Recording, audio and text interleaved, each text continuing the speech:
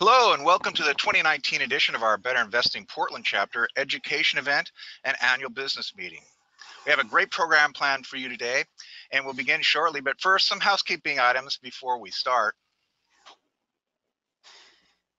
When you first enter the webinar, your microphone is muted. The top half of your screen allows you to do a sound check for your speakers, and you may ask questions anytime by writing them in the question box that's shown at the bottom of your control panel.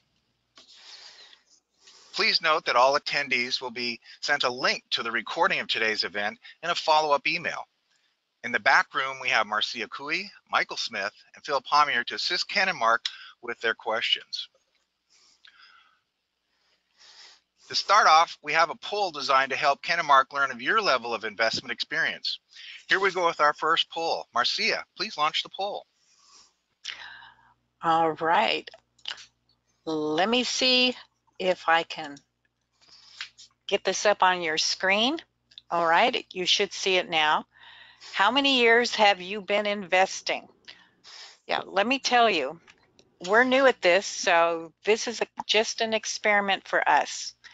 Choose an option, 0 to 2 years, 2 to 5 years, 5 to 7 years, or 7+ years. And submit your response to us. Thank you very much.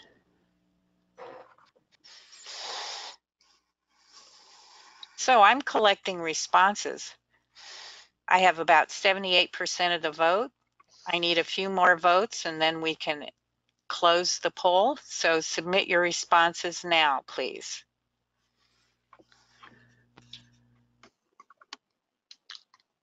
All right, 5, 4, 3, 2, 1. All righty, let's share that with the audience. You're gonna love this. We have 90% 7+ years and 5% 5 to 7 years and 5% 0 to 2 years. So we've got them mostly the heavyweights down at the bottom. All right, that was our first poll, and that was actually a test for us. Thanks so much. And thank you, Marcia. Wow, yeah, we really have a highly educated group out there. So our education program today is entitled Portfolio Management in a Volatile Market. Immediately following this event is the Portland chapter's annual meeting, and we hope that you can attend that as well. Before I start, I wanted to thank Ken and Mark for all the work they do sharing their investment knowledge to help educate our investors. And especially the Portland chapter really appreciates all your support for better investing. Our two investment guys are Ken Cavilla and Mark Robertson, who are very well known to the better investing community. But just in case you're new to better investing and fundamental investing, let me introduce them. Ken Cavilla should be shown on our screen. Can we get our screen back? Ken Cavilla on the left has been volunteering for better investing for almost 25 years. He devoted his professional career to education and served as a high school principal for 21 years. Ken is a regular on Ticker Talk, as well as his own chapter's Roundtable and Investment Topics program. He's a popular speaker at chapter events throughout the country and visits at least one club a month with his own chapter. Ken was awarded the George Nicholson Award for contributions to investment education, as well as the Dick Dwyer Award and the Ken Field Burns Award. On the right, and we still don't have that screen, or at least that's not what's showing on mine. I'm having trouble closing it. Okay. Mark Robertson is the founder of Manifest Investing, which focuses on investment education to enable investors to experience successful, long-term fundamental investing. Manifest Investing features an e-newsletter and provides investment research for stock and fund screening and a resource for portfolio design and management. Mark formerly served as senior contributing editor for Better Investing magazine and has appeared on National Public Radio, CNB, and ABC to discuss long-term investing. He has worked with Smart Money, Barron's Money Magazine, and Motley Fool, and published features in the Chicago Tribune and a number of local publications. The website is manifestinvesting.com if you'd like to go out and take a look. So I'm John Dufresne. I'm your host today. I want to remind everyone there will be a Q&A session following this presentation, and you'll be able to ask questions during the presentation. Following that, we'll take a 2-minute environmental break and start a short Portland chapter annual business meeting. And again, you are all invited to attend, so please stay with us. Ken, I wanted to thank you for promoting the Portland chapter of BINC this year by wearing the Columbia vest. As you know, Columbia Sportswear is a headquarters here in Portland, Oregon, and their stock symbol is COLM. And we can barely see that logo right under the I Can Help badge. So take it away, Ken and Mark. Hey, you guys, we still have the poll up. I'm hoping that by changing it over to Ken's system that it's gone. Oh, it's gone. Yay. Yep, it's gone. Okay, Mark, just tell me when you want me to switch slides and we'll go that way, okay? Just go ahead and go that way. Okay, we're fine then. Okay. Well, good morning, everybody, and thanks to the whole Portland team for bringing us all together this morning. You guys are the early birds, 3 hours ahead of us. We just look forward to sharing a few thoughts here. The experience base of the audience is a little bit intimidating. Would you agree, Mr. Kavula? Absolutely, 90% plus. That's pretty good. That is pretty good. And again, just as we say in many of our presentations, if you are a beginner or one of those 2 years and unders, just be a sponge. If you hear something unfamiliar, go in search of finding the answers that you need, either through your club partners or just people in the community. Well, the subject for this afternoon is portfolio management in volatile markets. That's what we're going to kind of kick around. You can see our two guys logo there. That happens to be the Blues Brothers. I'm not sure, Ken, which one of them is you or me, but we've been doing this a few years, and the program's a pretty popular feature at many of our national events and regional meetings. So we will be talking about setting some goals and targets as Ken demonstrates some of the features and talks about actually taking care of a portfolio. Forecasting is never easy. We're going to spend some time talking about that, but again, on a little bit of housekeeping, our 2 email addresses are there. If you do have follow-up questions or would like copies of slides or something like that, please feel free to contact us. Anything you want to add to that, Ken, before we get rolling? Only that if you'd like to come to any of the Mid-Michigan programs sponsored by Mid-Michigan and Manifest Investing, all you need to do is send me a note. We'll be glad to add you to our list of people that we remind. Right now, we remind people all over the country about our free roundtable programs. We've been doing them for over 9 years now. They're very successful programs, and we'd love to have you come and give it a try. So if you want to be added to the reminder list, just send me an email real quickly and we'll add you to the list for the next program. Okay, and we'll start with our standard disclaimer. By that audience experience base, you guys have all seen this before. You know the drill. No investment recommendation whatsoever is intended. Everything that we do at Manifest Investing and the National Association of Investors in Better Investing is basically a demonstration of a philosophy or a process or an approach to investing, and that's what it's about. So please do your own homework. We may hold some of the stocks that we actually show. I believe Ken will be actually using a real local model portfolio in his presentation. So those are companies that are actually held by us, and we'll try to do that. Again, just do your own homework. Here's the agenda for the session. Again, we want to just kind of stick to this notion of portfolio design and management. You can't have management without design. And what I'd like to do is kind of kick things off with a fairly quick run through of just reinforcement of what are the foundations. Lo and behold, guys, we have now been doing this. And when I say we, I'm talking about the larger, better investing community for almost 80 years. And my experience as your senior contributing editor, I got to meet all kinds of people that have experienced successful investing. As a case in point, Ken is a member of at least 3, if not 4. Are you up to 4 model clubs, Ken? 3 model clubs I'm in. Mm-hmm. And the last time I checked, all of them were beating the market. It can be done. When I was senior editor at Better Investing Magazine, I got to watch scores of people experience different levels of success. I will share with you, I could take a stack of several thousand investment clubs And literally what I would witness year in and year out is the least lucky, the most unlucky ones were maybe underperforming the market by a couple percentage points, but there were scores of investment clubs that did manage to beat the market, some fairly considerably. And we talked about them in Better Investing Magazine. I'm going to spend just a few minutes reinforcing what is manifest investing? What is it about? Where did it come from? And that's what those next two bullet points are. Quality matters. That's basically leaning on the legacies of the gurus of better investing. Management matters. Excellence in managing a company, accessing a field of opportunity and delivering and executing on results, delivering performance. And this notion of forecasting returns, unleashing imagination. And then we'll switch gears. Ken is actually going to go through and demonstrate live from the Manifest Investing website some of the techniques we use to discover companies to more completely study and be very diligent about with the stock search function.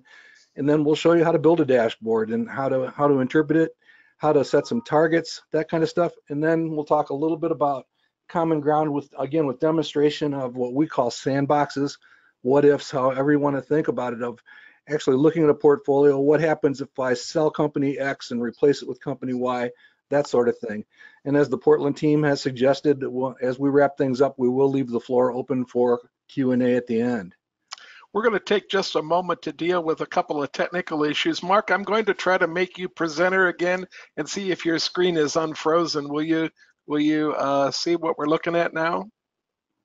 Okay. You want me to actually scroll to the slide? And right, go through the slides then, Mark, and get yourself to the one that you're going to start on, and now you have control again, Mark. Okay. Was your screen actually freezing up, Ken? No, but I wanted to make sure that we had the backup if we needed it. Okay. Always good to be prepared. All right. So just a moment on doing this for, like I said, almost 8 decades for the association and the larger community. But even going back 40 years, it's just a good reminder. And this is a stock charts display of the Dow Jones Industrial Average for 40 years. And I picked a special day going back literally 40 years from a month ago to when the death of equities showed up on the cover of Business Week magazine.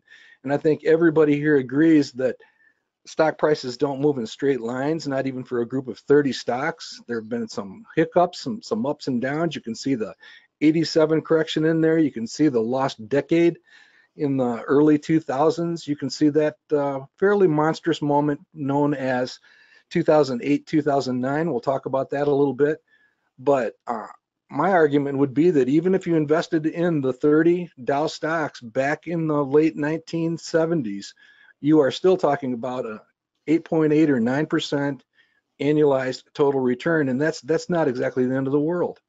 So again, volatility is nothing new. If we see volatility return in the form that it has been in the past, we shouldn't be surprised by that. The reminder, and again, this legacy of decades of successful investing, is that we really don't care so much about this chart. We don't invest in markets, we invest in individual companies, and we'll spend some time reinforcing that. One of the things that I love to point out, this actually is from an article that I had written back in January 2003 for Better Investing called The Throwing of Towels. And this is another lost decade. This one happens to be the 1970s. We saw the larger Dow Jones go flat for the first several years of the 2000s. Same thing again. And you can see that these things happen. We shouldn't be surprised that these things happen. And you can see that the Dow kind of launched out of a holding pattern in the early 1980s, did the same thing again about 10 years ago. And we actually expected that as a community of investors. You could actually watch how our people treated some of the companies that were in the large cap indices back at that time. So you can see that, again, you hear this argument that investing in the markets, investing in stocks for certain periods of times are kind of a loser's game or fraught with risk. And yeah, that's a 2% rate of return on that chart. But one of the things that I find just absolutely fascinating, that's from the beginning to the end. But if you invest regularly over that 10-year period that you see in the chart, as opposed to a lump sum at the start, lump sum at the end, it changes rather dramatically from a 2% return to an 11.5% return. I would encourage you to go back and read that in the Better Investing Archives, the article, because it's just phenomenal. There's a reason that invest regularly is rule number one. There's a reason that Tom O'Hara was able to turn $20 a month starting in February 1948, reaching 1998. He had $1.6 million in his investment club account, $20 a month. That actually only adds up to $16,000 invested if you actually do the math. So pretty powerful stuff. How is the stuff done? We would basically urge everybody to at least be aware of those founding principles. In this NAIC Investors Manual that was issued back around the late 1980s, early 1990s, it's out of print, but you can get copies from Amazon secondhand. It's a great club activity to do. Look it up online and grab a copy of it. I just find some of the words very compelling, strategic, very fundamental. The Grand Experiment, which came out of Detroit, and the rather bold words that you see there in italics from the very first page of the book. And it truly is. The thing that we do is unlike what other people do. The way that we study stocks, the way that we use imagination to build expectations, and we insist on excellent companies. We're always out there looking for better companies at better prices. That is what better investing is about. Ken, is there anything you'd like to add to that? No, except to say that if you discovered this process early enough and had the luxury of compounding to support the invest regularly, then you're a pretty happy person as you reach your golden years and as you start to draw money from your nest egg. This whole idea of investing on a regular schedule and then having enough time to allow the money to compound really makes so much simple arithmetic sense. I'm a mathematician by training, and the mathematics behind this, the arithmetic behind this is compelling, and it should be enough to answer almost any question from almost any person that is thinking about starting an investment portfolio. Will I eventually be able to retire and have enough money to make it happen? And I think the answer is emphatically yes. I'd agree 100%. Just wanted to share and point everybody too. Many of you in the room are already familiar with this, but this is a presentation made by Benjamin Graham. If you don't know Benjamin, Ben was the mentor of Warren Buffett. Basically taught Warren Buffett how to invest, or at least part of the approach that Warren Buffett uses. And this is actually from a presentation. You can see it's date stamped. That actually goes back to a few days before the Kennedy assassination. I've always found it interesting that he charged a room full of analysts 50 cents per copy for a mimeograph presentation. And that actually works out to be the price of a cup of Starbucks coffee now, sticking with our Northwestern theme out there today. Just kind of fascinating that he did that. But in this paper, which I would encourage everybody to get a copy of, you can reach for the stuff at Jason Zweig's site. He really believes in what we do. He's basically one of the few practitioners, at least at that time frame, and many beyond that time frame, that believe that we in this community can achieve what we do. But he does point out that you really do need sound principles of stock selection, and you've got to be able to look at the company. Is it excellent? Is it truly up straight and parallel? What type of price appreciation and total return can I expect? You got to be willing to do that. And second of all, your method of operation must be different from the herd. And I think one of the ways that is manifested most dramatically is in I'm going to say love, Ken. Love and passion for the smaller companies, the smaller, excellent companies. You got to be willing to go there. You've heard Ken and I talk about that over the last several years. We believe it more strongly than ever. And then, of course, invest regularly in them. So good stuff. Anything you'd like to add there, Ken? No, I think you said it all in a nutshell there, Mark. Okay.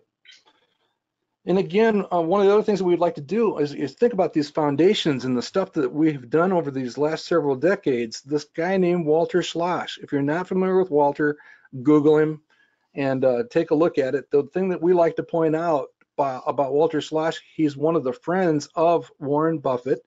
He achieved an incredible track record as a private investor, a professional investor over many years. He's in that group of Graham and Doddsville, just super achieving investors over the long term. And the thing we like to point out is a couple of things. One, he invested just like you and I do. He literally used the Value Line Investment Survey as almost his sole source of favorite ideas for stocks. And he literally would lick his finger, turn the page. We like to think about that. Many of us have done that. But the other thing we like to point out is just this notion of this ladder of performance. Every incremental gain you can make in picking stocks better. Again, quality is not usually the issue. It's usually the price at the time of purchase. Every advantage that you can gain buying small enough companies, making sure that you do all the things that Ken is about to talk about, you can climb that ladder. As you climb that ladder, dramatic things begin to happen.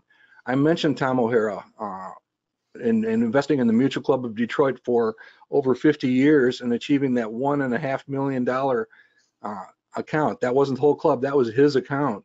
He achieved that by generating a 13% return over that 50-year period. So you can see he was a couple notches up. If you go back in the Better Investing archives and you take a look at what he had to say about that, he could point to numbers of friends and colleagues that actually beat him by a few percentage points. And it just can dramatically increase the number of smiles in your life. All right, so we're going to spend a little bit of time today. Some of you may have more familiarity with manifest investing than others, but Marcia and the team have asked us to actually talk about 3 of the main functions, some of the favorite features by investors at Manifest Investing. You see them listed there: dashboard, worksheet, and stock search. A lot of this stuff is based on the stuff that's in that magazine cover. Some of you remember that cover. I know that my mom's not the only one that has old covers of Better Investing magazine on her coffee table. They're still there today, by the way. I was just at Mom's house a few hours ago. In fact, that magazine is right in their living room. And Manifest Investing kind of grew out of that. We're trying to bring the power of the lessons learned over the years and put them at the fingertips. That's what Ken is going to basically try to demonstrate. If you want more information on Manifest, or if you want a complimentary test drive, please feel free to send me an email. I don't know about you, Ken, but that's still one of my favorite Better Investing covers. There's been a number of them, Mark, that I still keep around, and that is one that I do keep around and read occasionally, because the words are very powerful and the messages are very powerful about what you can do with small amounts of money invested on a regular basis. Absolutely. So let's talk a little bit about the foundations of Better Investing and Manifest Investing. We think up, straight, and parallel companies, quality companies, are important. And at Manifest Investing, we actually dig in and we follow, we'll call it a recipe for quality that was established by Ben Graham, that Warren Buffett's mentor, and it actually rhymes and actually matches fairly exactly some of the thoughts shared by George Nicholson, one of the founders of the National Modern Investment Club movement. And it all centers around these 4 main characteristics. Forget the size of the puzzle pieces, they're all basically equally important. Financial strength, the earning stability, consistency of a company over time, and then taking a look at how the company will grow and how they will be profitable relative to their peers and competitors. We basically stack that up and rank them. And the reference that you see at the bottom, one of the things that Ken asked me to mention today, and I don't want to go into it other than to urge you, if you have any confusion at all, perhaps Ken can stop by one of these and show as he goes through the demonstration. We actually do a quality rating, which is kind of like a raw score, but we rank all of them in a percentile ranking. And if you have any question about that process or what it means, that article will actually take you to it. You can actually Google Excellence Manifest Investing and get to it also. But what it comes down to is we like to spend a lot of time with excellent companies, excellent and good companies relative to their peers, and that's what we kind of obsess over. That's the kind of the first feature. All right. I just wanted to share this very quickly to give you some idea of why we do what we do. What you're actually looking at here is taking the companies in the Value Line Investment Survey that are non-financials. These are ex-financials, so it's just the industrials. And we're looking at their net margins over a fairly extended time frame of almost 20 years. And you can see how they kind of, well, first of all, they are advancing from left to right, but you can see that they do fluctuate a bit, and they are trending in a very very powerfully strong direction on the right-hand side of the chart. You can also see what the 2008-2009 recession looks like with that shaded area. That is precisely what happens during a recession. And if you're investing in weaker companies during a recession, some of them can actually disappear from the planet. So this slide gives you a little bit of idea of, this is about 1,400 companies of the companies that are in the Value Line Standard Edition. Gives you some idea of how they have fluctuated over time and what some of the expectations are. Now, the question that's kind of compelling, what if we were able to concentrate our shopping and our ownership / stewardship amongst only the highest quality companies? Which again, in our work with investment clubs, when Ken and I go out and visit investment clubs or work with them online, quality is never the issue. We seem to be shopping and spending most of our time amongst the highest quality companies and the good companies, because we know that's kind of an insurance policy against disaster. What I'd like to draw your attention to here is there's that same chart up at the top with that recession in there, but it's kind of the answer to what if. The Manifest Investing 40 is the 40 most widely followed companies by subscribers to Manifest Investing. It's a pretty close parallel for the Better Investing Top 100. I mean, there's a lot of overlap. We tend to follow very good companies, excellent companies. And what I want you to notice is, again, focusing on those 40, which are most popular amongst our community, look how the shape changes, how much more consistent it gets down at the bottom of the page. In fact, I would challenge you, and we had a discussion with Sam Stovall one time at Standard & Poor's about where's the recession in this one. And I find it almost chilling, because I've actually been exposed and part of investment clubs that didn't actually experience that 2008-2009 downturn, at least not as painfully or dramatically as many average investors. Take a look at that scale change on the left-hand side. So we demand up, straight, and parallel. We demand companies that deliver profitability. And look at the scale change between the two. Look at the relative stability of that group of 40 companies on the bottom. And I just think that's pretty cool. It's kind of an answer to how important is quality. And the answer, I hope it's self-evident. You want to be shopping amongst excellent companies. Second feature that we want to talk about at Manifest Investing, again, we consider Manifest Investing to be an interpretation of Better Investing. We think in some cases it offers some interesting potential, perhaps kind of a lookout for some of the vulnerabilities to traditional stock selection guides, but this is Sam Elliott giving us a pretty good look at a philosophy at Manifest Investing. We think the windshield's as much or more important than the rearview mirror. And when you think about the amount of historical information on a traditional stock selection guide, you want to be careful. And you always want to be looking more to the right-hand side of a stock selection guide as you do it.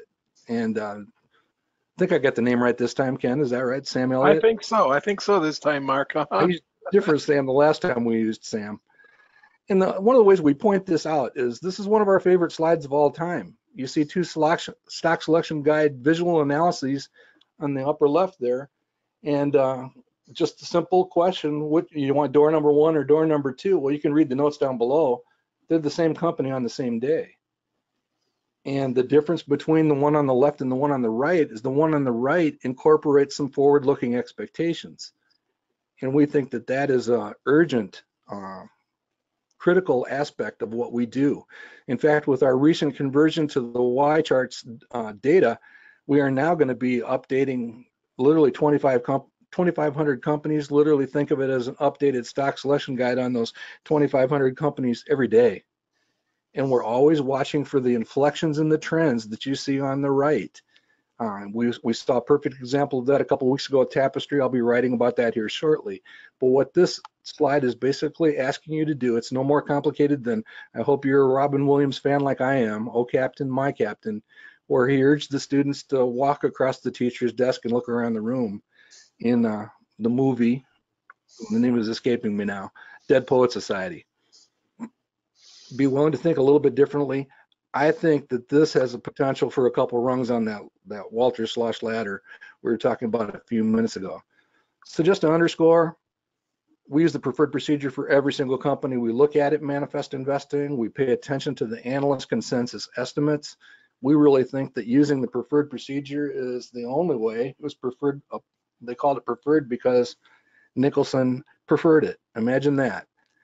And literally, we are looking at what is the impact on the revenue trend or the profitability trend on every single company that we study.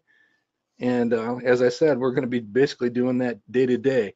For a little more information on that one, again, you can go to that link at the bottom and dig in a little bit deeper.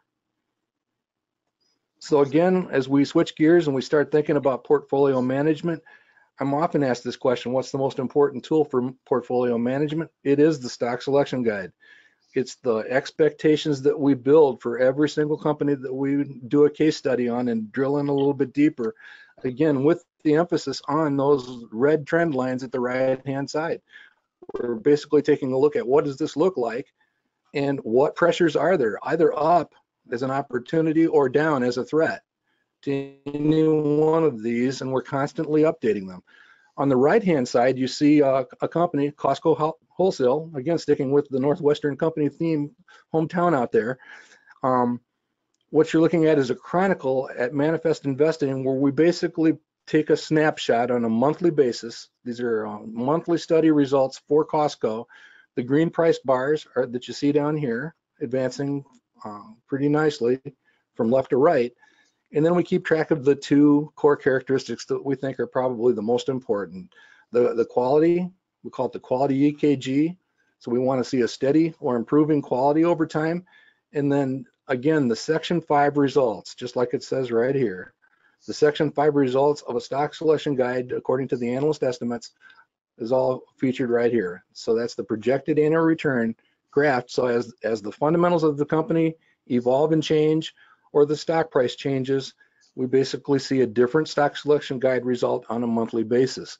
So on this chart, the most attractive time to consider buying it would have been, at that point, the least attractive time would have been during that price spike to the upside right there. So that's kind of what you're looking at as you look at the dashboards and the individual information for companies. Kind of have this image in your background. Ken uses a chronicle for virtually every stock he looks at for the roundtable. So anything you'd like to add to that, Ken? Well, I'm going to start my presentation with a chronicle, Mark, so I'll be going right into it in just a moment. Whoa. All right, so with that, we can come back to any questions and answers we have later, but I thought I would turn over control to Ken for taking a look at these three basic features, the stock search, dashboards, and worksheets. And I'm basically showing you that he's going to go to Manifest Investing, and he'll be working in these two zones, either stock search or dashboards for dealing with individual companies. So I think with that, Ken, we should switch. Do you want to field any questions, or do you want to go ahead and just switch presenters? Just switch presenters if you could, Mark. Okay, switching to you then. You should have approval over there now. And here we go. And this is the homepage for Manifest Investing. This happens to be my subscription because we're going to look at some things that are attached to my particular part of Manifest. And I'm going to start by looking at research. And I don't even have to go to research on a particular stock, because on the homepage it allows me to type in a ticker. And I'm going to type in a ticker of a stock that one of my investment clubs is heavy duty into the study of right now. I'm in a model investment club, and we're doing an industry study of health insurance plans. And United Health certainly is a stock that a lot of you know. I'm going to just type in the ticker for United Health and hit return, and I'm going to be brought to a page that deals only with United Health. One of the really nice things about Manifest is I can start my search for information about United Health with the United Health page, and this is where I begin many of my SSGs. I start here because I want an opinion from a trusted source. I'm going to move quickly to other trusted sources like Value Line, Morningstar, CFRA, the company itself. But I tend to start with Manifest Investing because I know the community and I know exactly what we're looking for when we're looking for a stock to fit our model of investing. This little spyglass right here is extremely useful. If I were to click this, I would get a list of all the places on the website, including the forum, including all of the articles that are written, including any place that United Health comes up in the literature, and it's sorted by date, so I can find new things that people in my community are saying about this stock. I'm not going to click that now because I'm trying to keep this kind of streamlined, but I get immediately to the name of the company. I remind myself that this sector and industry classification is Manifest's own sector and industry classification system. It's very similar to Morningstar. They're both very similar to Value Line, and all three of them are very similar to CFRA, but there are unique changes between each of the systems, excuse me, and you have to be aware that they are a little bit different system to system to system. I get a quality number, 97, and this is a percentile number. And when I'm talking quality ratings in large audiences, I'm always talking this percentile number right here. And then I get a potential based on the analyst consensus information that Manifest gathers together. I'm getting a potential return number, which I can use to compare to the par number that comes off of either of the tools that I use in Better Investing to evaluate a stock. Toolkit gives me a par, and the new SSG Plus gives me an average return number, which is par, PAR, potential average return. I get a current price. I get some lot of other information, but what I'm doing is I'm scrolling down to the quality section of the array, and here's where quality's actually being calculated. Mark told you that quality was 4 different pillars, and here they are. Each pillar is 25 points, so the most raw score that a stock could achieve would be 100 points, 25 each. The closer that these categories come to 25, the better that category is compared to the industry or compared to the entire database that we're looking at.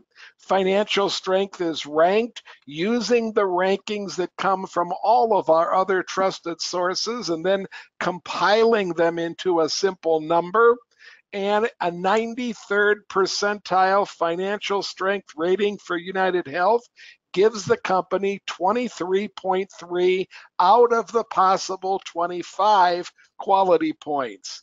Earning stability, again, collecting the values from all of our trusted sources and then collating them, putting them into a single value, and then percentiling them so that I get, I don't think percentiling is actually a verb, Mark, but I just made up a new verb, okay? putting them into a percentile so that United Health gives us a 90th percentile for earning stability. And again, 25 possible points. This would give the company 22.5 quality points.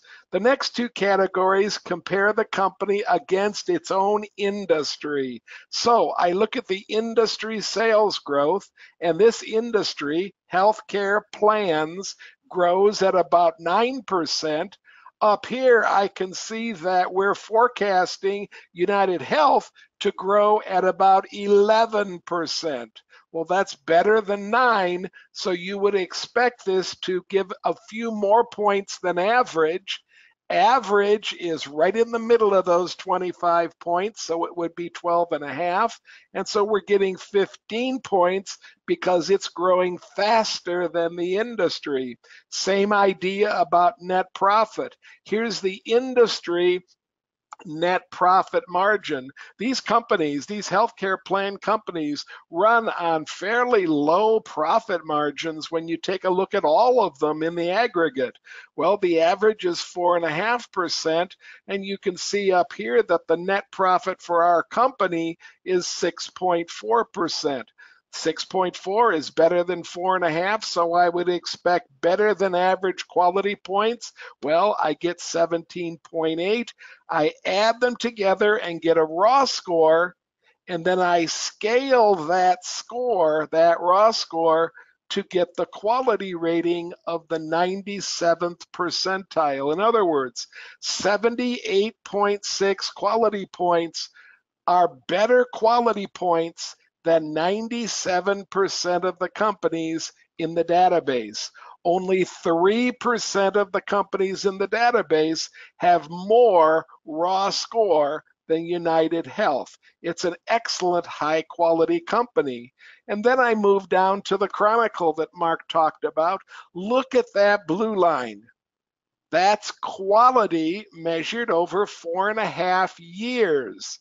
And it's a quality measure taken at the end of each month for the last 4.5 years. I'm also getting a measure of potential return at the end of each month for the last 4.5 years. And I'm hovering over the last dot, which means that I'm looking at the par, the potential return, in August of 2019, and the par was 13.6. I'm running my eyes across the graph, and that's a high for the last 4.5 years.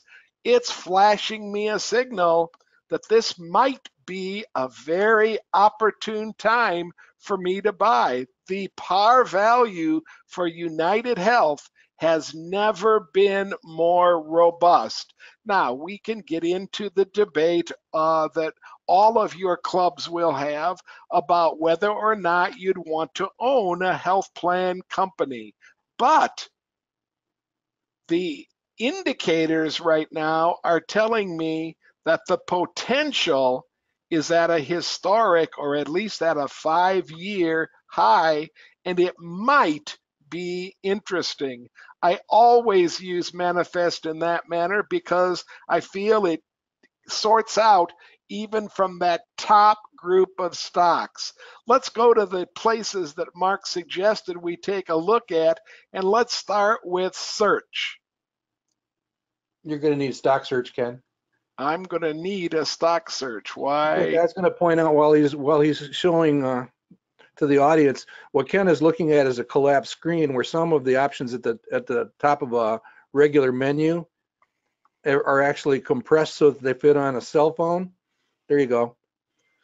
I made it smaller so that I get all the tops coming up. And here's stock search. By the way, folks, if that were bigger and you didn't see stock search, when you go over to, I think right here, stock search would then come up on the tab right here. So there's new stock search. So this is a pretty robust searcher, but I'm going to show you only one thing that I use almost uniformly and that Mark tells me he uses at the expense of almost any other stock search that we do, and that's the manifest rank. Mark has put together a ranking of the stocks, which is a combination of par and quality. It's a combination of high quality stocks selling at potential returns that might be attractive in today's market at today's price. And I'm going to look at just the top 0.5%. So I'm saying I want to see only stocks in the top 0.5% that give me this high manifest rank. I hit search, and immediately up comes a really nice list. If there's stocks on this list that you already know, then maybe they deserve a second look.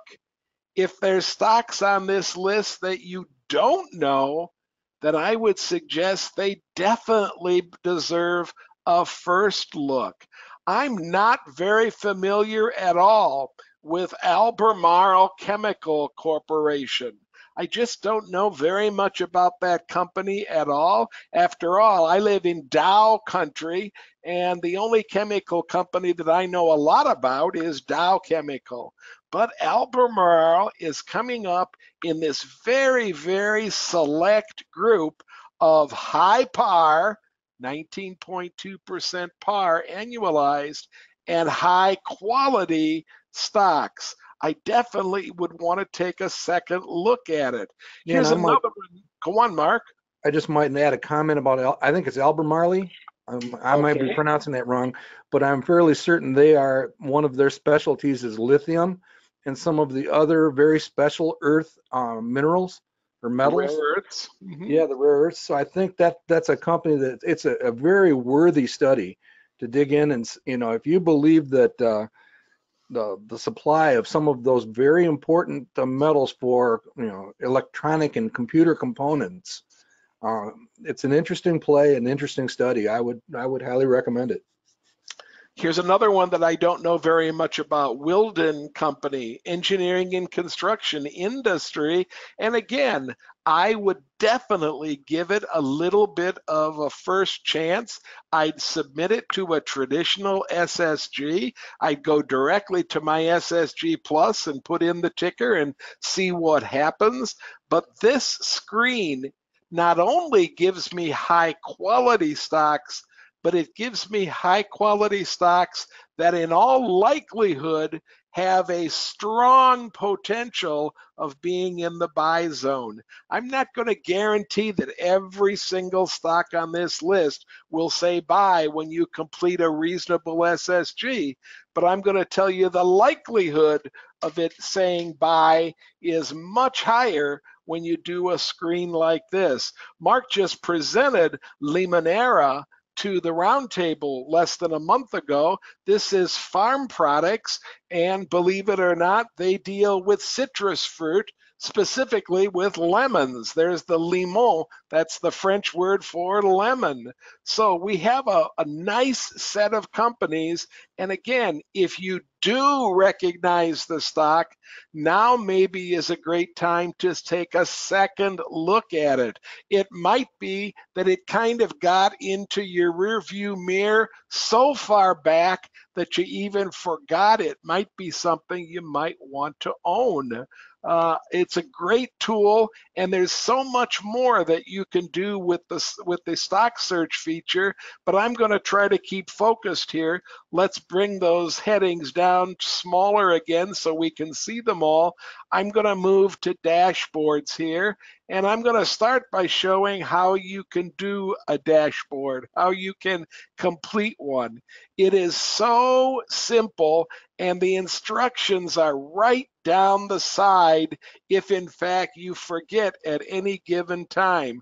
You want to name it, and if you think it requires a description, then write an 8 or 10 word description. If the portfolio is holding cash, put the cash right there.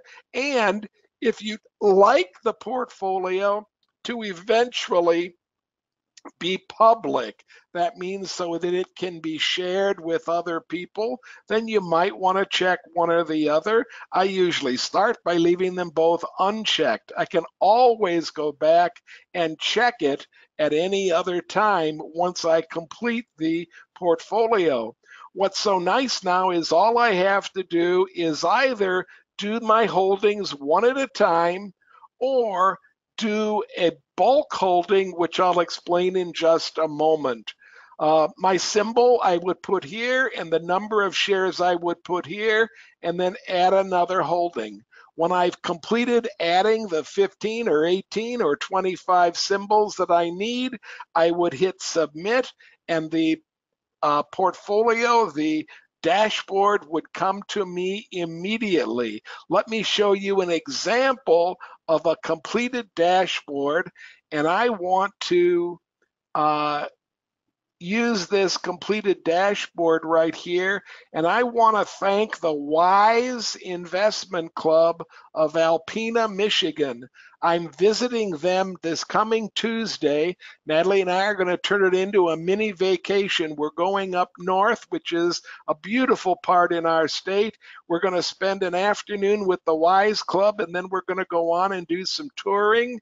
But the Wise Club has said I could use their portfolio today for an example. So I typed in all of their tickers. I typed in how many shares they had. I hit the button to submit, and up comes the dashboard.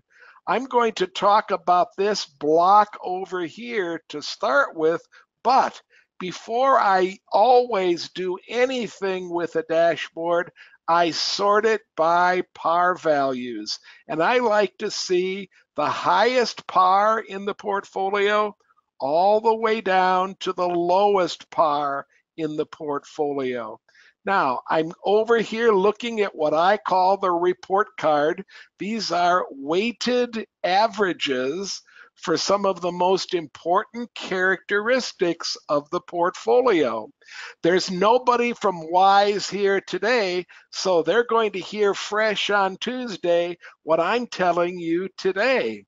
Wise is aiming to beat the market by 5 points, and Manifest measures an average stock's return in today's trading. So imagine that Mark did an SSG on all 2,500 stocks in the database, and imagine he put the par value for every one of those stocks on a list from highest to lowest, and then he zeroed in on the number, the name right in the middle, and he checked the par, and it was 8.5%. That's what my par is. It's the average return on the last day of trading. In this case, it's a little bit less than the historic average, which has been somewhere around 9.5 to 10.5% over the last 50 or 60 years or more. In fact, Mr. Nicholson knew that that return was about 10% back in the 40s when he was putting together the association, and that's where our 15% number came from. Mr. Nicholson suggested that any investment club should have a reasonable shot at beating the market by 5 points. Well, he knew the average was 10, so he said, let's aim at 15.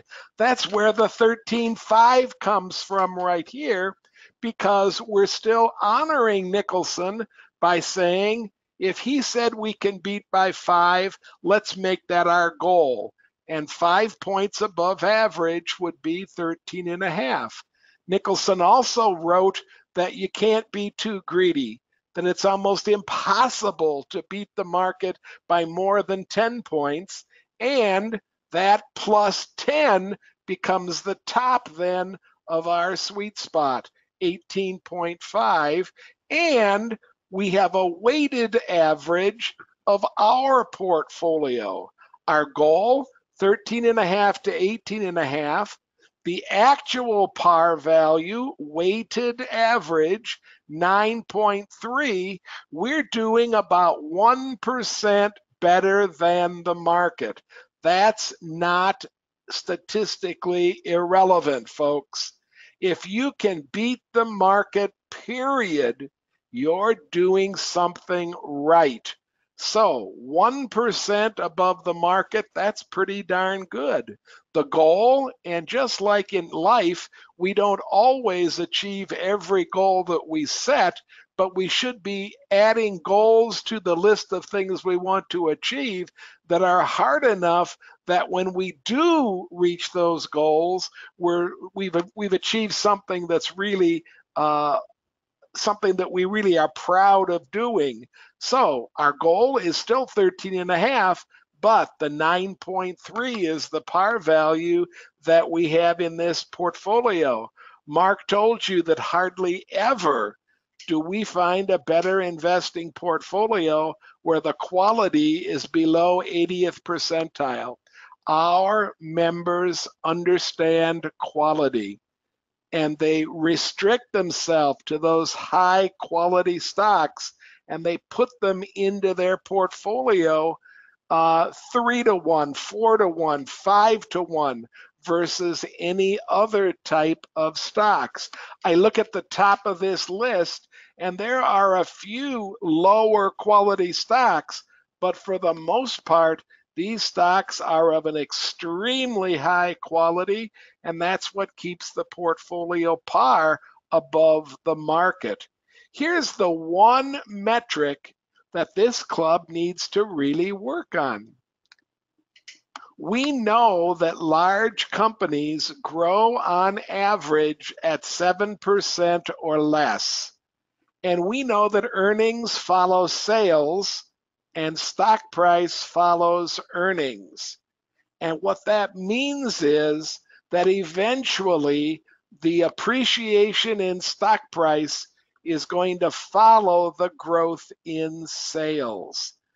If you load your portfolio with stocks that have an average sales growth of just under 7%, then in the long run, you're going to be hard pressed to go above that for your par value. You need to increase the sales growth. And Nicholson even gave us a number. He said 11.5 to 12.5%. We know that you can increase sales growth by adding medium-sized companies and small companies to the list of companies that you own. And by doing that, you will boost your sales growth, and in the long run, you will boost your potential average return as well. The other two numbers that we follow closely, go on, Mark. Just give you a chance to maybe take a sip of a beverage, and I just wanted to reinforce that I never witnessed it personally, but I am told that George Nicholson walked into every single Mutual Club of Detroit meeting, again, a Detroit area investment club, and what he said to the partners in the club is, what small company are we throwing onto the radar screen tonight? They were constantly pursuing the smaller companies, and they would discover smaller companies that would actually become bigger companies. This is a never-ending mission. You always have to be out there looking for excellent companies. What I did witness was Tom O'Hara carrying on that same tradition, walking into the conference room every single month saying, what small companies are we going to discover tonight? So it's a never-ending mission, and again, something that needs to be reinforced with the vast majority of individual investors and investment clubs. You've seen this pie graph before, this size diversification graph before in Better Investing, and most of you know that our recommendation is to have about a quarter of your companies in slow, large companies, slower growing, and about a quarter in the small companies, which are much faster growing, 12% or more in sales growth, and to have about half of your portfolio in medium growth companies, which would grow between 7 and 12%. You can see that this portfolio for this club is overpowered right now by the slower growers, and that's what's holding down their growth, which is what's holding down their par. The other two numbers we follow closely are financial strength and earnings stability. We set a target of about 80% for them, and this club does quite well in staying above that target number. And again, most Better Investing portfolios have no problems with financial strength or earnings stability or with quality. It's just this growth number that they tend to deal with and tend to have a little bit of problem with. So we have a table now. How could we use it? Well, there's so many ways to use it, and I have 15 minutes to show you as much as I know, so I'm going to be kind of selective, okay? I'm going to start by telling you that in my club, this goes on our screen. It goes in front of the membership even before the meeting begins. And when the numbers are good, we caucus and we talk to each other and we console each other that whatever we do during the meeting, let's just not mess it up. But when the numbers are bad, then we start to think of things we can do to maybe improve the portfolio. We said that sales growth is a little bit low. So I'm going to the growth column, and that's sales growth, and I'm sorting it from lowest growth to highest growth. And now I'm looking and I'm saying to myself, I have 1, 2, 3, 4, 5, 6, 7 companies that are growing at less than 7%. They might all be tremendously great companies because I know as stock price moves up, future appreciation tends to moderate. I noticed that Apple is on that list of 7 companies right now with the predictor of less than 7% growth. I certainly don't think I want to get rid of Apple, which in my mind is one of my core holdings, but I might want to do a little bit of trimming of that particular stock because of its slower growth. I might want to look at Gilead Sciences and Oracle because they seem to have excessively slow growth numbers attached to them. Now, that's not an automatic sell, but I can't be afraid in an investment club or in a personal portfolio to occasionally sell stocks to improve the entire portfolio. Notice that Gilead and Oracle make up almost 13% of this portfolio. And I could start to ask myself a few questions and see how I can play. Manifest is the best tool for playing that I know in the investment world. I'm going to come over to this button at the corner up here at the top, and I'm going to press Worksheet. And then to make sure that my worksheet matches the sheet that I just brought up, I'm going to reset the worksheet. Now I'm certain that this worksheet looks exactly like the dashboard that I was just playing with. What I'm going to do now is I'm going to examine the things that have been added to the worksheet. Notice over here, I now can make a holding inactive. I now can remove the holding completely from the portfolio. And I have the ability right here to edit the number of shares. Let's go back and sort by growth again. There's Gilead and Oracle at the top. And let's take and ask ourselves, what would we do to the my par values if we took Gilead's money, about 15,000, and Oracle's money, about 16,000, that's 31,000. What would we do if we took that money and put it into some of the other stocks that we owned? Well, first of all, I'm going to show you how much cash is in this portfolio. At the present time, just under $11,000. I'm going to make Gilead inactive. I'm going to make Oracle inactive. And I'm now looking at my cash. I now have about $42,000 in cash to play around with. I also changed my par value for the portfolio. It went down even though I threw out companies that had very little growth. Why did it go down? Because that money went into cash, and cash is only returning about 2.25%, 2.3%. Let's take some of that cash and let's put it into some of the stocks that have higher pars. I've resorted on par. I've noticed that Facebook, and folks, I know this would be more complicated in a club because you'd have a lot of auxiliary, ancillary, and side discussions, but I'm just showing examples of the resources that are available here. Let's put some of that money into Facebook. Let's put 50 shares into Facebook. So I'm going to edit the holding, and I'm going to go from 50 shares to 75 shares, and I'm going to submit. Notice my cash went down.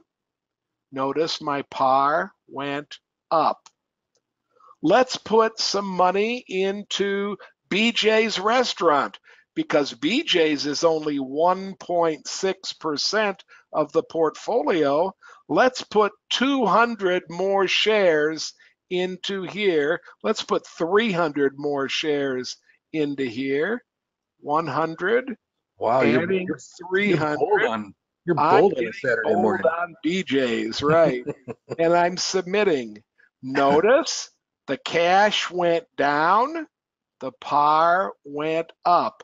Let's make one more buy on something that we don't own very much of, and something with a fairly high par. I love Illumina. $300 a share right here. Let's put 110 shares of Illumina in here. 110 plus 15 makes 125. Submit. Notice the cash. Oops, I bought too much Illumina. I'm going to go back up here and make this only 75 rather than 125. There we go. Now I have a little bit of cash and I have a little bit of Illumina stock.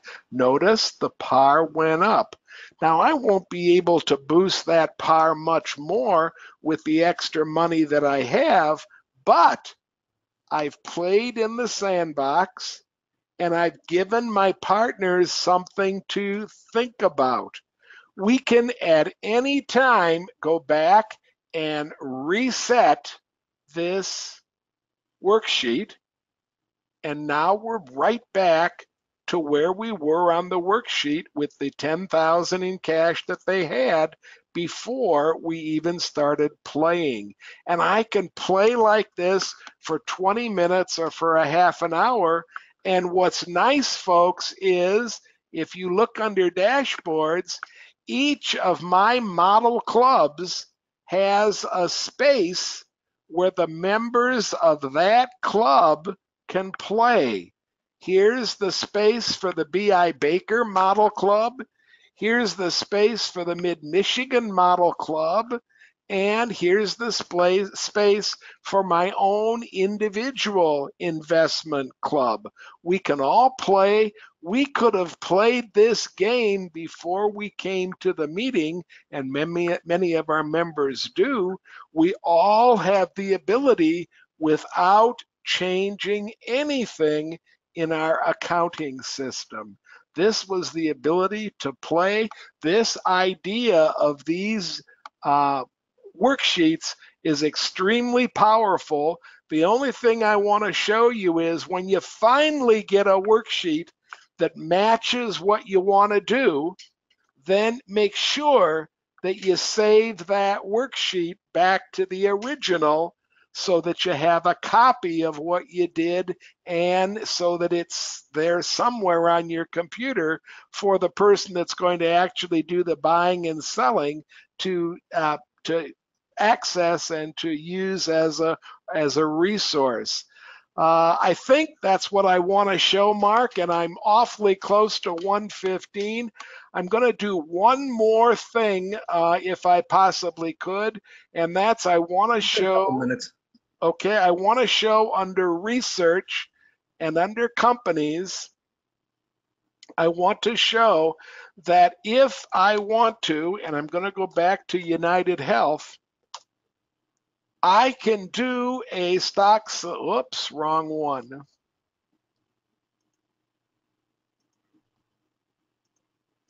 I pressed the wrong button, folks. I'm sorry. I don't want to go to companies. I want to go to my studies. And here I'm going to put in United Health.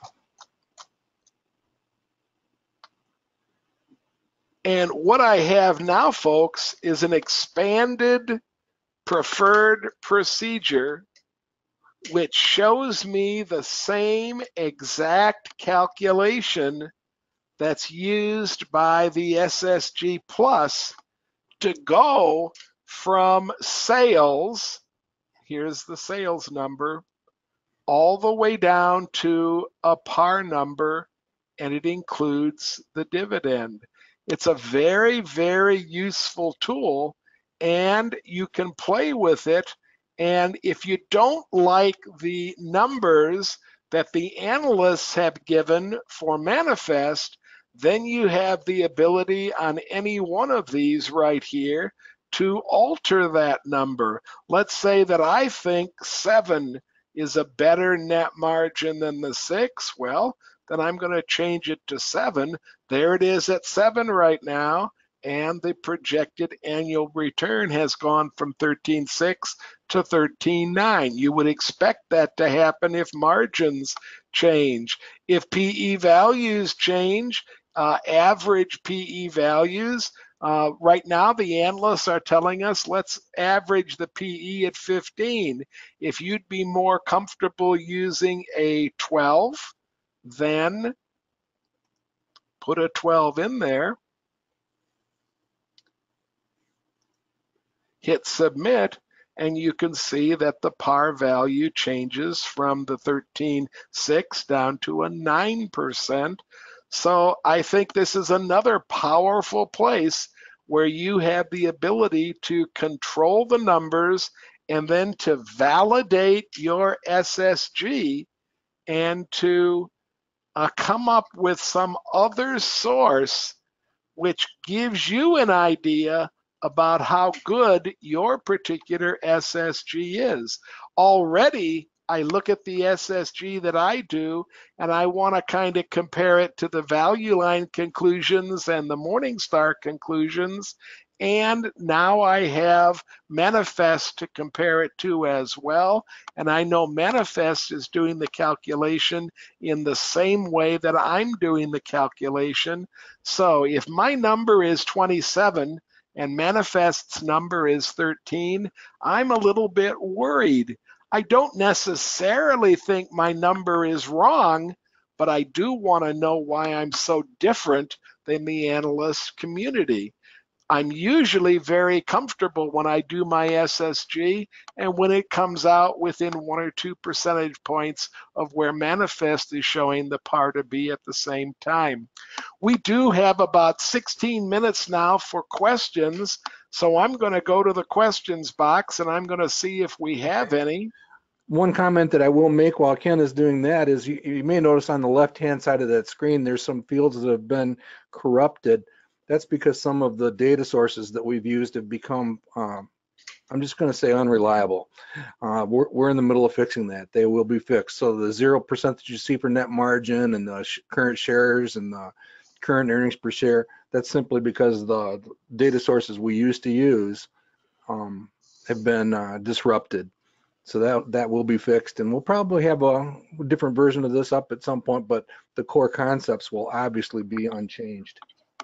Well, I was kind of expecting this to happen, Mark, with a very experienced audience. They've probably heard a lot of this before, And so with a very experienced audience, we don't have any questions right now. Oh, okay. Folks, if you'd like to type a question in there, we'd be glad to answer it.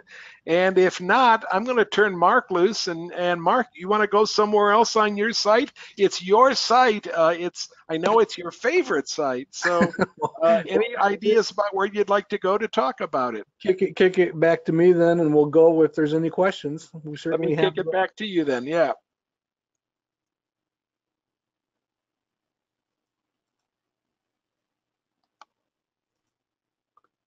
If I can get it to kick back.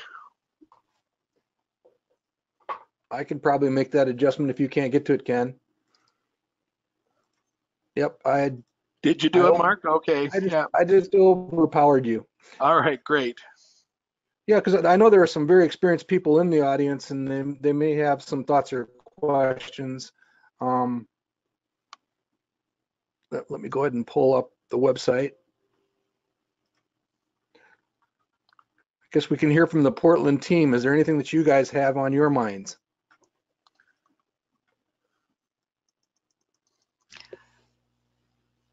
Well, considering that we are in a volatile market, why don't you show us how to use the alerts? Okay. Yeah, and that's Then I do have a question from somebody in the audience also, Mark. So okay, fantastic. Finish the alerts. Yeah, go on. All right, so for any company, again, if you're at the company page, I'm going to use Novo Nordisk because that's one of my personal favorites that I waited many years to buy. And again, we're at the equity research page that Ken was talking about. You can see it says edit alert. I must already have an alert in here.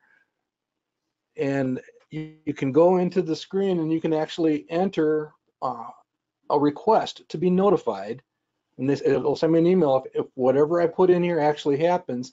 And I've actually asked to be notified if the projected annual return goes above 12. It's currently at 7.4. So again, I want to be nudged if there's something worthy of being nudged about. So for Novo Nordisk, I waited for years and for it to be in the buy zone. It's one of those very steady companies. Look at the Chronicle.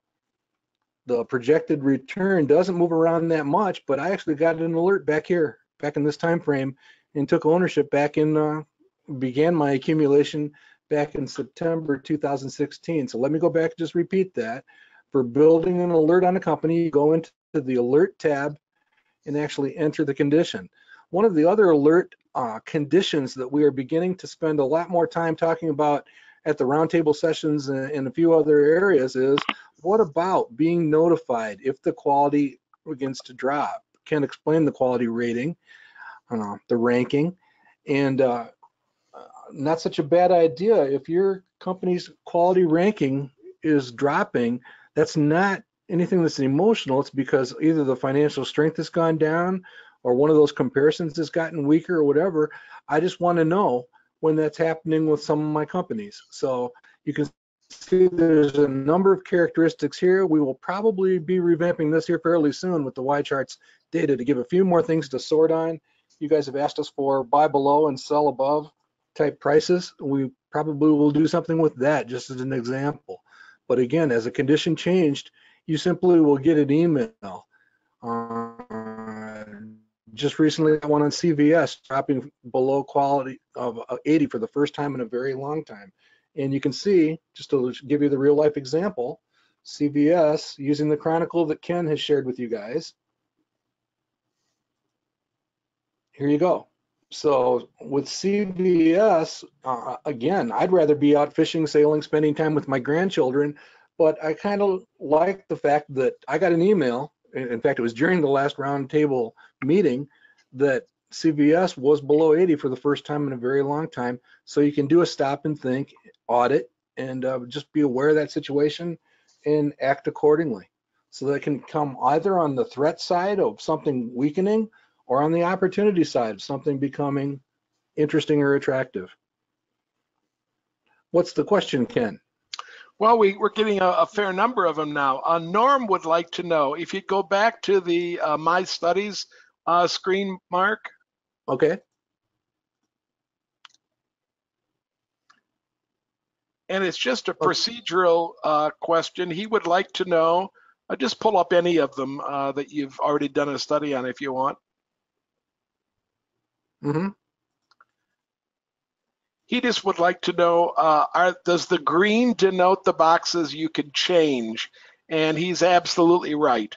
The green corners on the boxes are the boxes that you have the ability to change.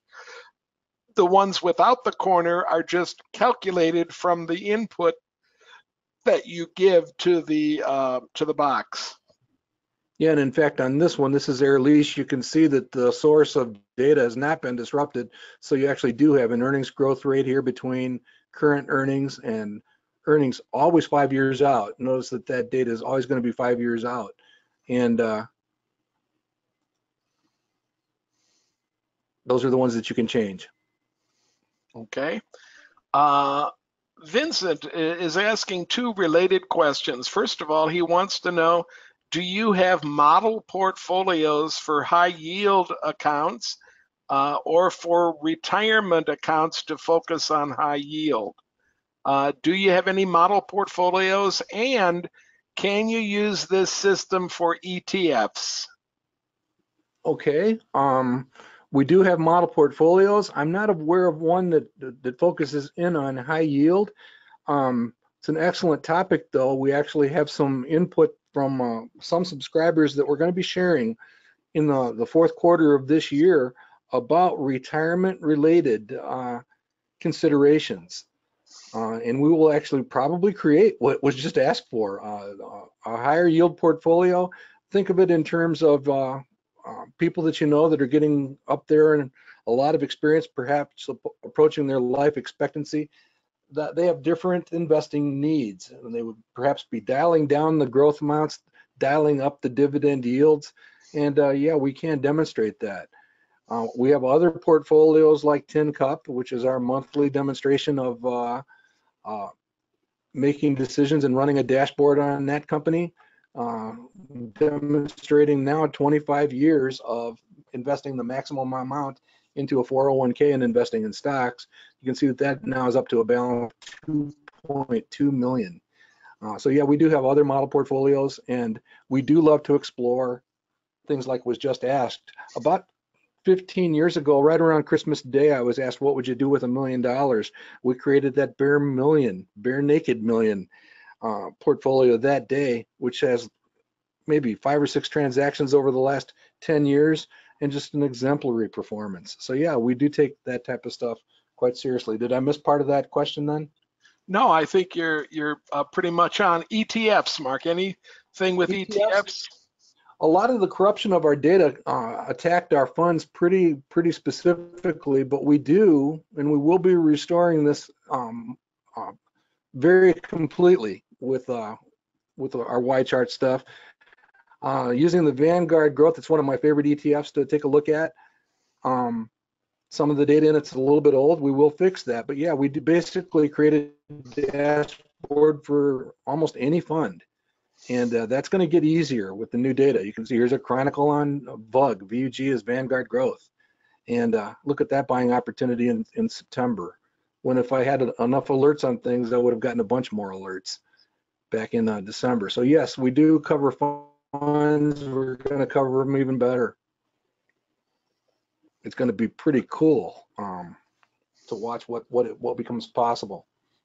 Mark, could you go to the stock? Could you go to the stock search? I'm going to clarify something for John on the stock search, okay? John, okay. We're talking about two related but a little bit different concepts. You are asking me for stocks that would have a 99.5 quality rating. And if I were looking for those stocks, under the quality, I would type 99.5. And that means that anything with a quality greater than 99.5 would be screened on. The less than is left blank, so anything up to 100. So when we submit, when we search, we get this list right here. Now these are the stocks with the highest quality in the database. Okay, what I was searching for, and again, it's showing us since the quality doesn't use percentages, it's showing us all the stocks with 100 quality ratings right there. And the only one that appears to have a high quality rating and a par that's decent is Monster Beverage, or to have a perfect quality rating, a 100th percentile is Monster Beverage. That doesn't mean anything else about how great these companies are. It just means, are they selling for the correct price right now? We tell beginners all the time that the biggest mistake that people make when they invest is to buy great companies at too high a price, and that's exactly what we're talking about. Now, the 99.5 that I put into the stock search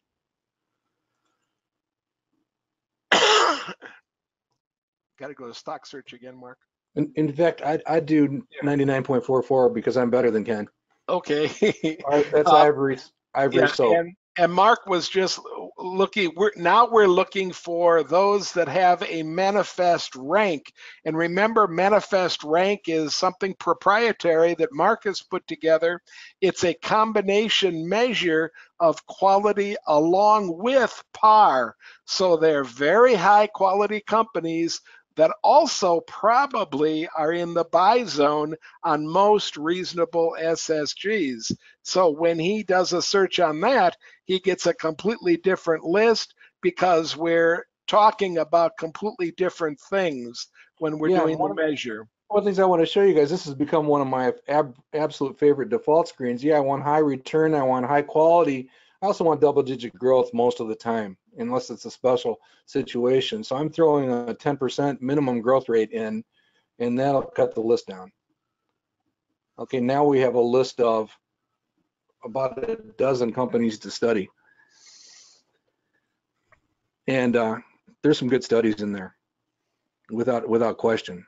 Yeah, absolutely. Yeah. Yeah, and Willdan Group that you mentioned is a infrastructure type engineering company, and they seem to be very good at what they do. You know, relatively small compared to the Fluors and those type of companies, but yeah, worthy of a much closer look.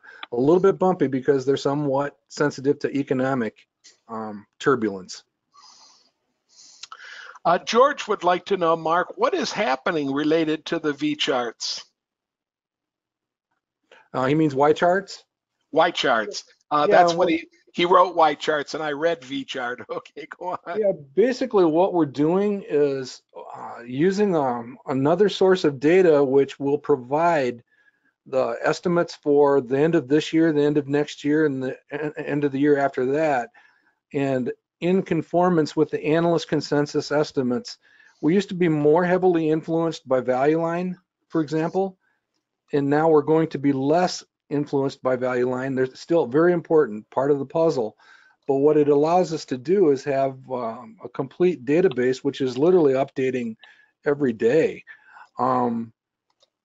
So we really look forward to getting that done. We're in the middle of propagating that through the database. Most of it's done, but you will see slight changes in some of the things. But the thing that really captures my attention is when I see a company like Tapestry. A couple of weeks ago, I could see that the analyst consensus estimates were beginning to drop off for growth rates and a few other things. And lo and behold, about 7 or 10 days later, there was a rash of articles in the Wall Street Journal and Barron's. So you literally were a week out in front of the bad news, because sometimes it takes the journalists that long to catch up with what the analysts are doing. That works both ways. Sometimes a story will come out and then the analysts react to it, usually overreact to it. But in any event, we've got a system that will be catching that stuff virtually in real time. That's why I published this weekly summary going back to A Dark Knight with Morgan Freeman in front of that screen. And those of you who have seen the movie, that's the scene in the movie where he says it's too much power to be able to watch every citizen on the planet using their cell phones against them. So it's just a quick summary of what I think might be possible. I'm pretty excited about it. In addition to that, it basically takes a number of 4 or 6 or 20-hour jobs and turns them down to a 15 or a 1-hour job for me. And I think that's good for me. I think that's good for all of us.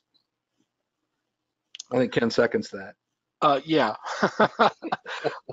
Jacob, you say you have a nitpick question for me, but I don't see the question, Jacob. So you're going to have to type it in the question box, and I'll be glad to answer it. Mark, we're also getting a question from some of the back room people. In a volatile market, how would you be adjusting a portfolio using manifest techniques, or would you be adjusting a portfolio in a volatile market? Well, one of the things I think you might want to do is bring any notion of volatility that you have and have an open mind and be prepared to discover that markets aren't as volatile as in fact, they're less volatile than they've ever been. And we covered that in one of our sessions recently. If you go into any one of our weekly updates, because that should probably make a few of you scratch your heads. If you go down every week, we publish our links to our roundtable sessions. You can see the ones for January through August, along with the companies that were covered. And back on a recent Tuesday, we had our session where we talk about investing themes. This time to cook, Crystal Blue Persuasion, that's what the theme is about. And what we covered was that volatility isn't higher than it's ever been. And part two to the question is, my answer is, we think differently in this community. And some people think we think bizarre, but I think we think right. And one of the things that we think is that if you're more than 10 years away from your life expectancy, or again, it depends on your personal situation, time horizon, risk tolerance, but for many of us, unless you're in that final window, like my parents, for example, they're winding down some of the stuff that they do. Unless you're in that, there's no adjustments. You're out there continuously buying better companies at better prices, period. If you're in that window, then maybe you have some things to do, you know, some converting to cash, converting to higher yield, all that stuff makes sense. But if you're not, if you're 20-something, 30-something, 40-something, 50-something, any in those categories, you shouldn't even care. In fact, you should welcome any perception of volatility as opportunity. That's covered in that session.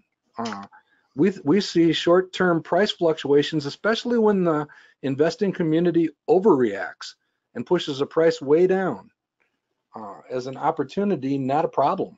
And that's kind of the way we look at the world. Would you add to that, Ken? Well, only the same things that I said during our program, and I would urge folks to go to YouTube and look at our most current Turnout Tuesday. It's called Investing Topics with Mark and Ken, and the title is Time to Cook, Crystal Blue Persuasion. We did a pretty good discussion on what we feel is causing some of the perceived volatility.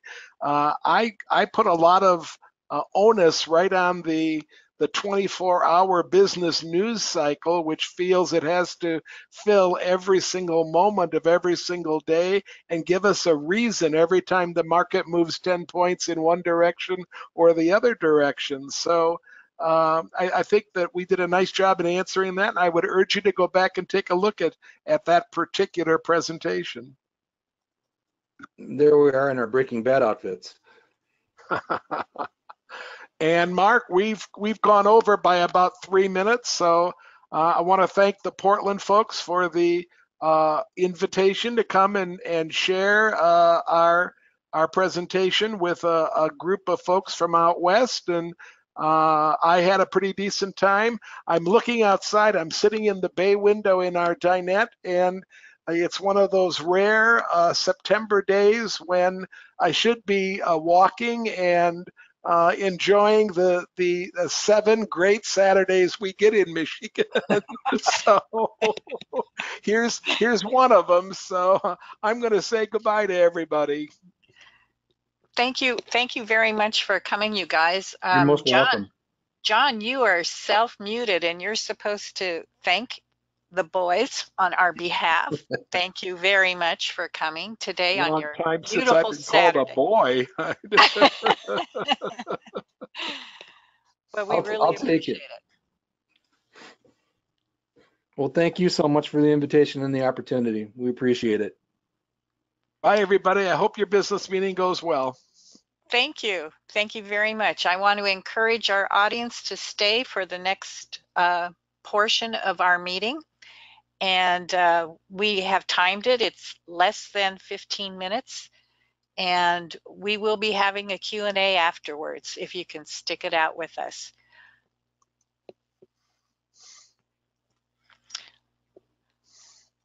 All right.